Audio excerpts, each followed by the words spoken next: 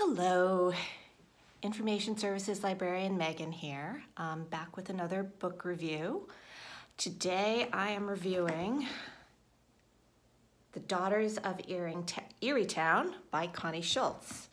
It's a novel that takes place in small town Ohio, starts in the mid-1940s, ends in 1994. And Connie Schultz is a first-time novelist, but you've probably heard of her. She's a pretty well-known journalist. She wrote for the Cleveland Plain Dealer. She won a Pulitzer Prize, and she's also married to a U.S. Senator, Sherrod Brown.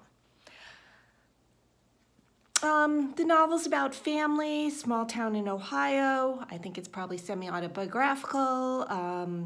High school boyfriend and girlfriend. The girlfriend gets pregnant, they get married, and neither of them ends up going to college.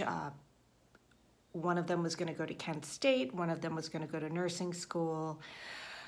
They have 2 children in all, and it's the ups and downs that follow. It ends with their daughter, Samantha. It starts and ends with Samantha, who's a first-generation college student who becomes a teacher and principal. It's about identity, meaningful work, holding a family together, the evolving role of women in society, women often relying on each other when they have to, and I really liked it. It's about Catholics versus Protestants, ethnic communities, racism.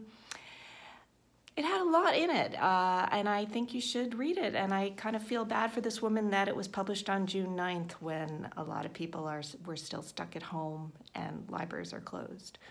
So give it a try. Thank you.